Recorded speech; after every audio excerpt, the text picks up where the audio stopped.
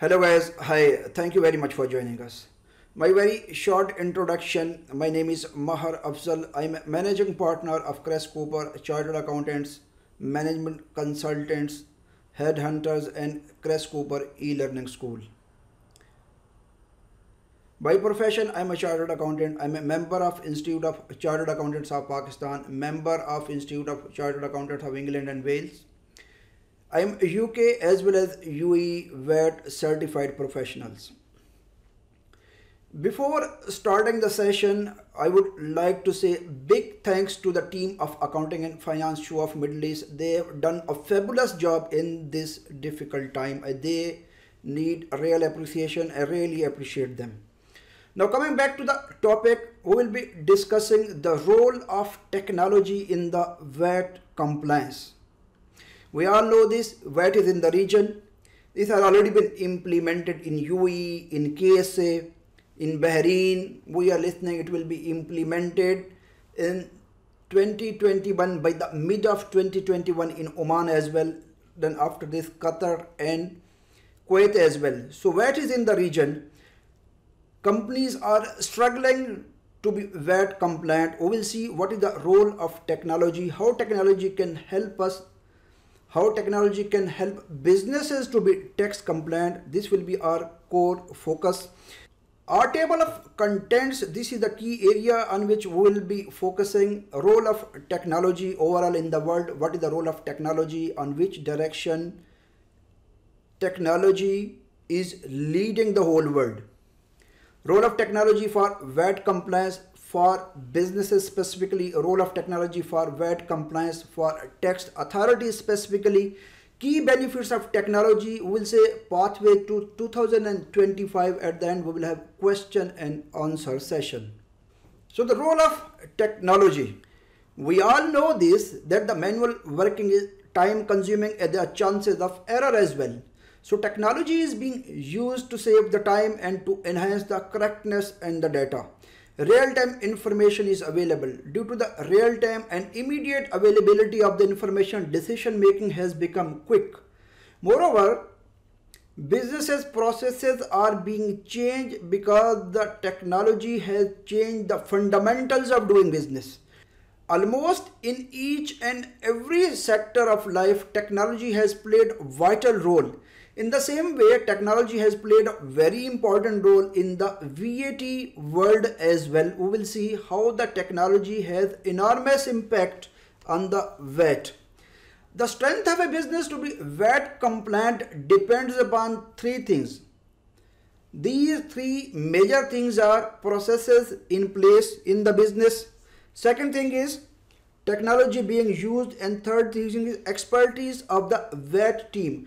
Out of these three things, technology is one of the key factor which shows strength of a business to be VAT compliant.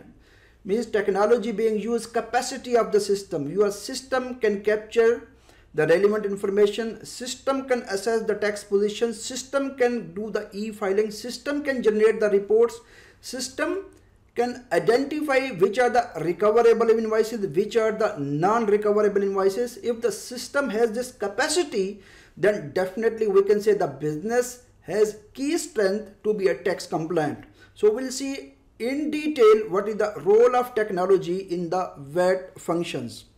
So role of technology in the VAT world, it can be classified for businesses and for tax authorities. For the businesses, there are four main functions in the business. One is sales and related output tax. Second is purchases and related input tax. Third is reconciliation. And the fourth one is e-filing and processing of the payments.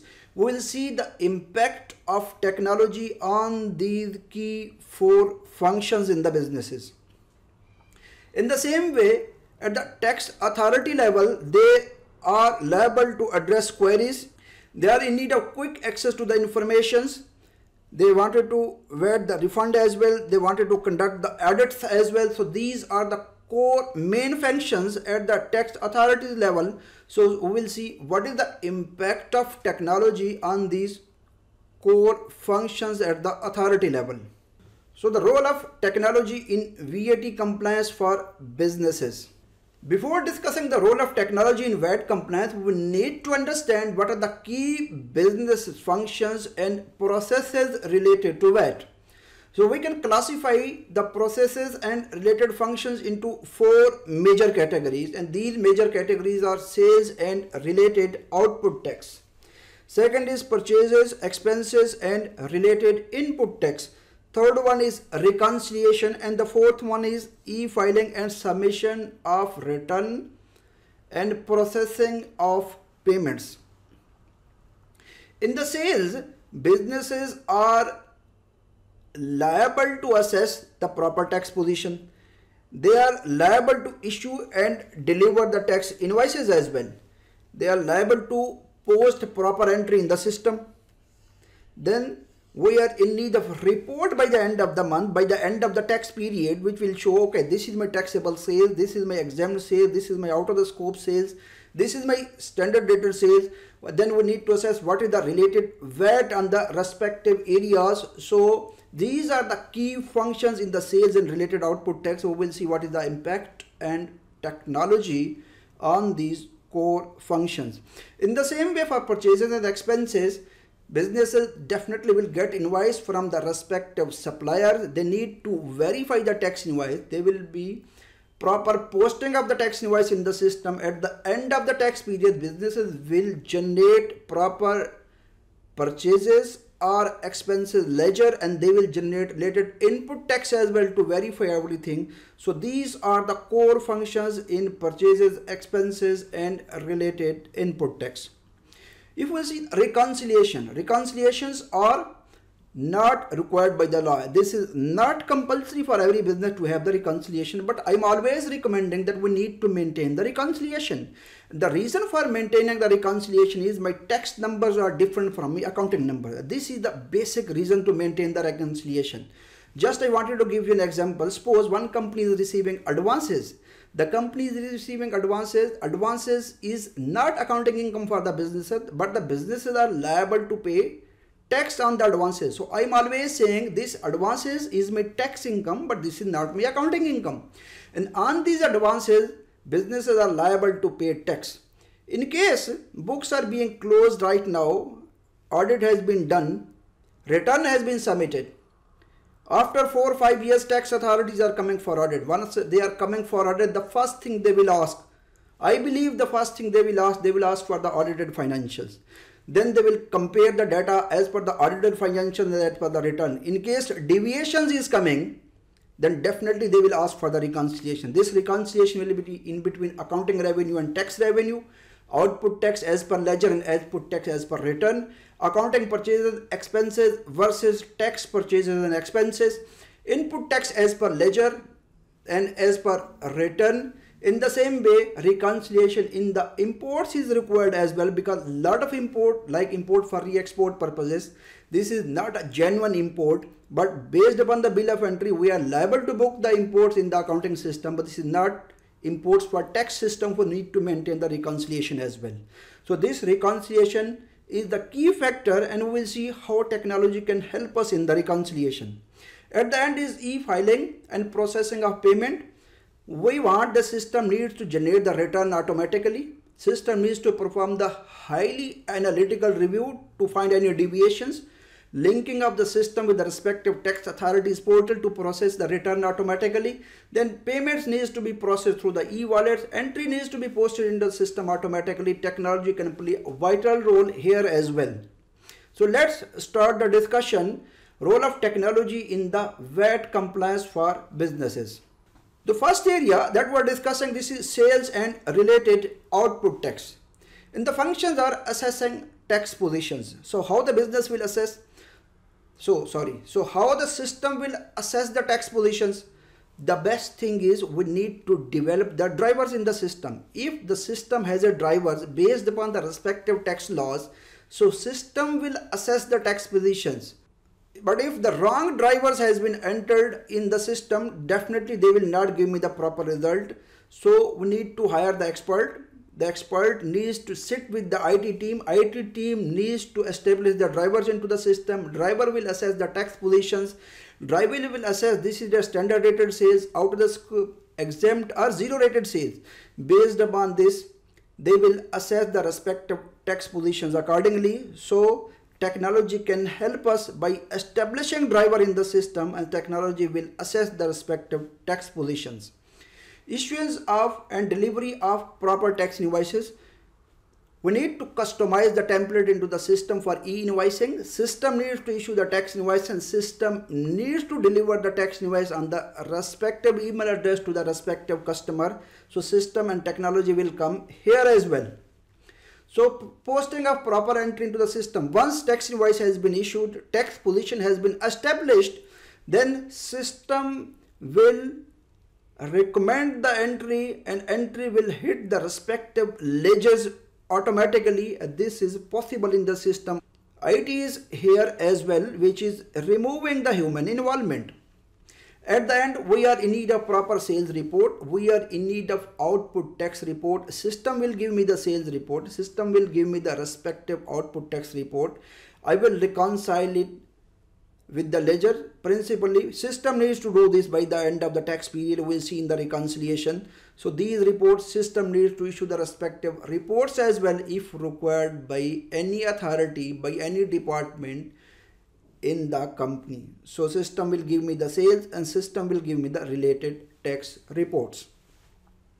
So means in this whole process we have seen from issuance of tax invoices till the end, in the whole sales process, system has assessed the tax position. System has issued the invoice. System has delivered the invoice. System recommended for posting of entry in the respective ledgers. At the end, system has a report ready for me. I can pull the report from the system. I can give it to the respective person. So technology is here, which is removing human involvement, bringing accuracy. Next is purchases, expenses and related input tax. Now invoice has been generated by the supplier. Supplier will give tax invoice to the customer and we being a customer will receive the tax invoice. The first thing we will do, we'll verify all the contents of the tax invoice. Those will be machine readable devices are there in the market. These devices will read the invoice. So these devices will make sure that all the contents of the invoices are there. So technology is there. Instead of sitting and checking everyone, okay, address is correct, name is correct, TRN is there, description is there, VAT has been applied properly, all these things. Instead of doing all these things manually, we can depend on technology. Technology will identify that all the contents of the invoices are proper and all the contents of the invoices are on the invoice. Then based upon this technology will advise us about the related tax entry. Again, we'll pull the report by the end of the month. So we can say in this whole process, technology is there. Technology is assessing the correctness of tax invoice. Technology is advising the posting of entry into the system. We can put again drivers into the respective devices that they will identify, okay, what are the input tax which is the blocked input tax, what is the input tax which is allowable input tax. So based upon this category, entry will be made in the respective ledgers and at the time of preparation of return, input tax from those ledgers will be blocked. So technology will help us. Next, as I discussed, these are the reconciliations. Reconciliation of accounting revenue versus tax revenue, output tax ledger as per return, accounting purchases and expenses versus tax purchases and expenses, input tax as per ledger and return, imports as per FTA portal and as per ledger. So these are the various reconciliation. As I requested, this is not compulsory for the businesses to maintain the reconciliations, as this is not required by the law.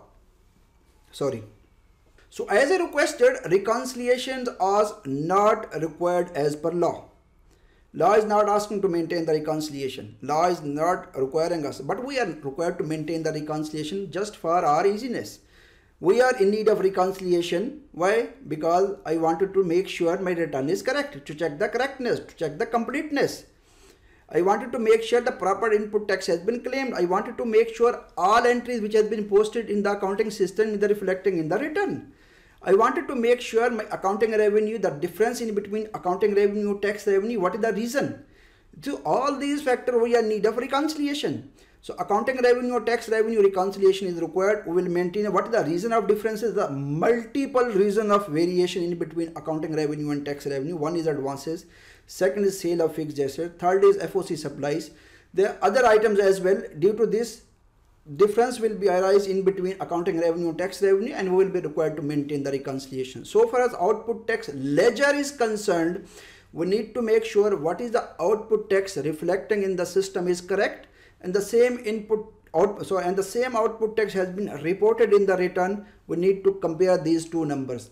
So accounting purchases versus tax purchases and expenses reconciliation is required as well, because lot of purchases, a lot of expenses will be there. Might be input tax will be blocked. If input tax has been blocked, this accounting purchase and expense, it will be my accounting purchase, it will be my accounting input tax, but for tax purposes I will not be able to claim input tax. So ultimately my input tax will be blocked. Once my input tax will be blocked, means lesser amount of input tax will be reflecting in the return and higher amount will be reflecting in the accounting system, and we will be required to maintain the reconciliation.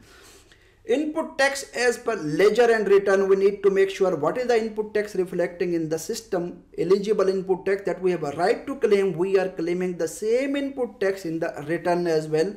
We need to compare these two numbers. And at the end, import as per FTA portal and as per ledger. So reconciliation of import is required. Lot of imports, like import for re-export purposes, temporary import of any item in UAE.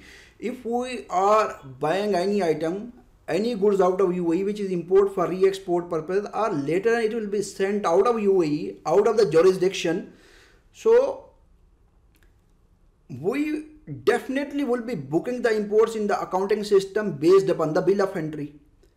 But this bill of entry is not reflecting on the FTA portal. So it means my imports as per my books is different, and in the return import is different, and we need to prepare the reconciliation. What is the reasons of this difference in imports?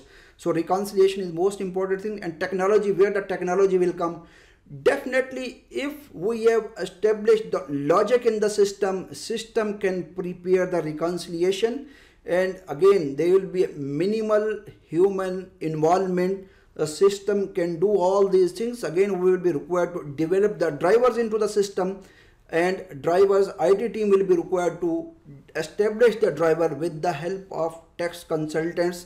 Then the system will be able to identify which are the accounting matters, which are the tax item, which are the accounting items, which are the tax item, what is the difference in between this, and how to maintain the reconciliation. This is possible. Fourth one is e-filing and processing of VAT payment.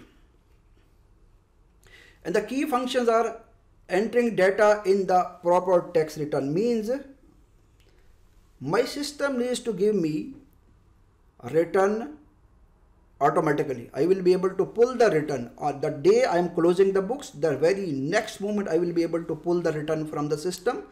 So system needs to enter the data into the respective boxes of the return. System needs to issue a proper tax return. So we can say system needs to give me a proper tax return. High level of analytical review. We need to develop drivers in the system. We need to develop, or we need to customize the system. System must compare the information current tax period with the previous tax period. In case there is a major deviations, needs to be highlighted, it needs to be flagged. So we need to look into this, what are the reasons of major deviations. Linking system with the respective tax authorities portal. Okay, if the system that we are using, the business are using, and the system which is being used by the tax authority, if this is the compatible system, the system will speak to each other, system will interact with each other. So my return will be submitted through the system on the FTA portal. So technology will come here as well. So e-filing will be there. Then based upon this, system can recommend the respective entry into the respective ledgers. Then at the end, this is the processing of payment. Even in the European countries, in some countries, whenever the invoice is being issued, this invoice is being split at VAT payment and other payment. VAT payments is directly hitting to the respective authority account. So this is again, this is the role of technology. Based upon this, real-time information is being provided to the respective tax authority. So technology will come here as well. So in the previous discussion, we have seen what are the core areas for the businesses and how the technology can help them to automate the processes and to provide the real-time information to the respective tax authority, and e-filing, e-invoicing. All this is the technology, and ultimately technology is helping businesses. Wherever this is not any technology, businesses are keeping everything manual. They are issuing manual invoices, manual ledger, manual entries. They are time consuming. Chances of error are there as well. Reconciliation are not being made. So if all these things are not being done, ultimately it will lead to non-compliance, and non-compliance will lead to penalties. Now we'll focus on the role of technology in the VAT compliance for tax authorities.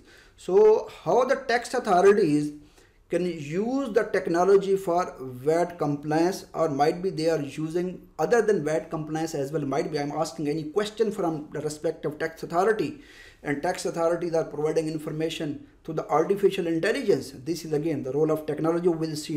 We'll look into this. So we are focusing on the 4 key areas from the tax authorities point of view. What will be the role of technology? So addressing queries, as I just discussed. So queries can be addressed by using artificial intelligence.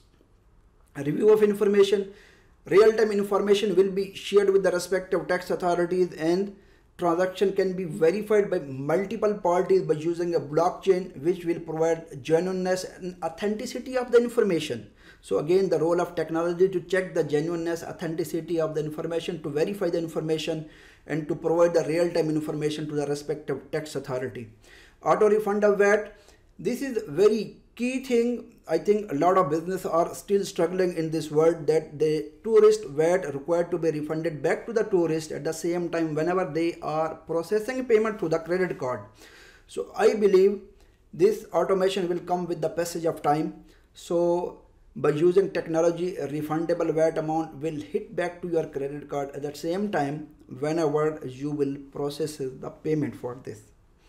Again, technology can be helpful for the audit as well. As I just mentioned, it will be helpful to identify, to provide us the source of the information. It will be helpful to verify the information. It will provide us the genuineness and authenticity of the information. Moreover, tax authorities can review the data at the invoice level. So one tax invoice has been issued. This is input tax for one party, output tax for the other party. So tax authorities can match the data at the invoice level to verify that right amount of input tax is being claimed and correct amount of output tax is being paid. So technology can be utilized by the respective tax authorities as well, keep the businesses more compliant. So we'll see what are the key benefits of technology. What are the key benefits of using technology? These are the 8 key benefits. First is online and real-time data processing. As we just discussed, real-time data will be provided to tax authorities. They will have a quick access to the information. So chances of error are minimum because human involvement will not be there. Drivers will be there. Based upon the drivers, information will be produced. Customization will be there. Based upon the customization, information will be produced. So chances of error will be minimal. Irregularities, evasion and fraud can be immediately identified. This is possible with the help of technology. VAT refund will lead to timely processing and accuracy of information. Quick and timely response of queries by using artificial intelligence. Control of data to business and respective tax authorities. So this technology will be helpful to have a control on the data by the businesses as well as by the tax authorities as well. Structured electronic files, we know this e-filing concept is everywhere. So this is a structured electronic file, and this is possible through the technology. Retention of record, as you know, law requires we need to maintain the record for 5 years or 10 years or 15 years based upon the situations. And if we are maintaining the data, I'm asking specifically UAE. So if we are maintaining the data for 5 years, 10 years, 15 years manually, I think it will take a lot of energy, efforts, time as well. Instead of this, businesses are maintaining the record on the system, so system will have the information. These are the key benefits of the technology. Pathway to 2025, I believe within the next 5 years, these would be the major developments in the VAT. VAT base will increase. I believe VAT will be implemented in all GCC countries till 2025.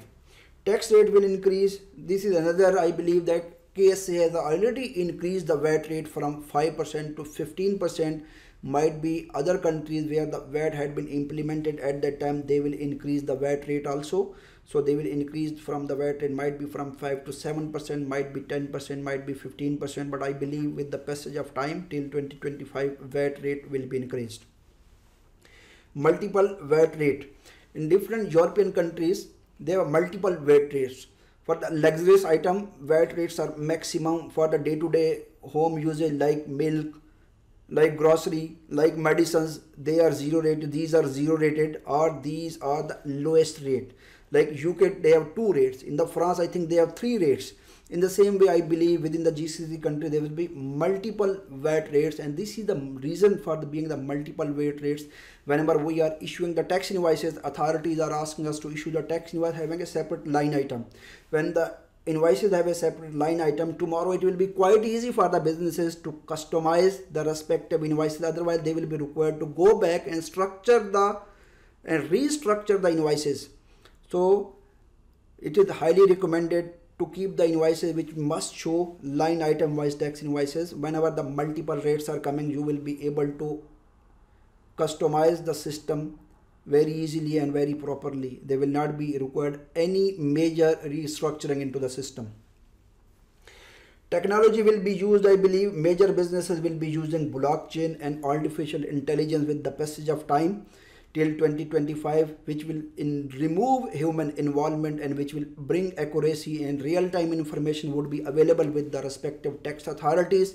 Based upon this, they will be able to identify the irregularity, they will be able to identify any fraud quickly. It will not be difficult thing for them till 2025, because the information would be available real time, and they will be invoice level matching as well. So all these things will be implemented with the passage of time. And the 5th thing is tourist VAT refund. I believe tourist has a right to receive some portion of VAT up to some certain terms and conditions in case they are doing any shopping. So I believe this VAT refund will be automated. I know it will be required a collaboration in between credit card issuing company like Visa, MasterCard, tax authorities like FTA, banks and sellers. And whenever all these players on board, and the visitors, they are buying anything, and the same time, as I just discussed couple of slides before, VAT refund which the business have a right to take it back from the respective tax authority. This VAT will hit back to their account at the same time. So I think it would be again one more major development. Question and answer session. Thank you very much for joining us. For the question and answer session, you can approach us on our email, which is info@crestcooper.com, or you can visit our website as well, crestcooper.com. In case of any question, you can come back to us. Definitely, I will personally address your questions. Moreover, if you wanted to keep yourself updated about the latest developments in the region, specifically in the GCC countries, for the VAT, ESR, transfer pricing, and for all these things, I request you to subscribe our YouTube page, which is with the name of Crest Cooper eStudio. Definitely you will be getting latest information. Thank you very much for joining us. I really appreciate your time. Stay safe, stay blessed. Thank you. Bye bye. Thanks for watching the video. Click on the bell and subscribe to the YouTube channel.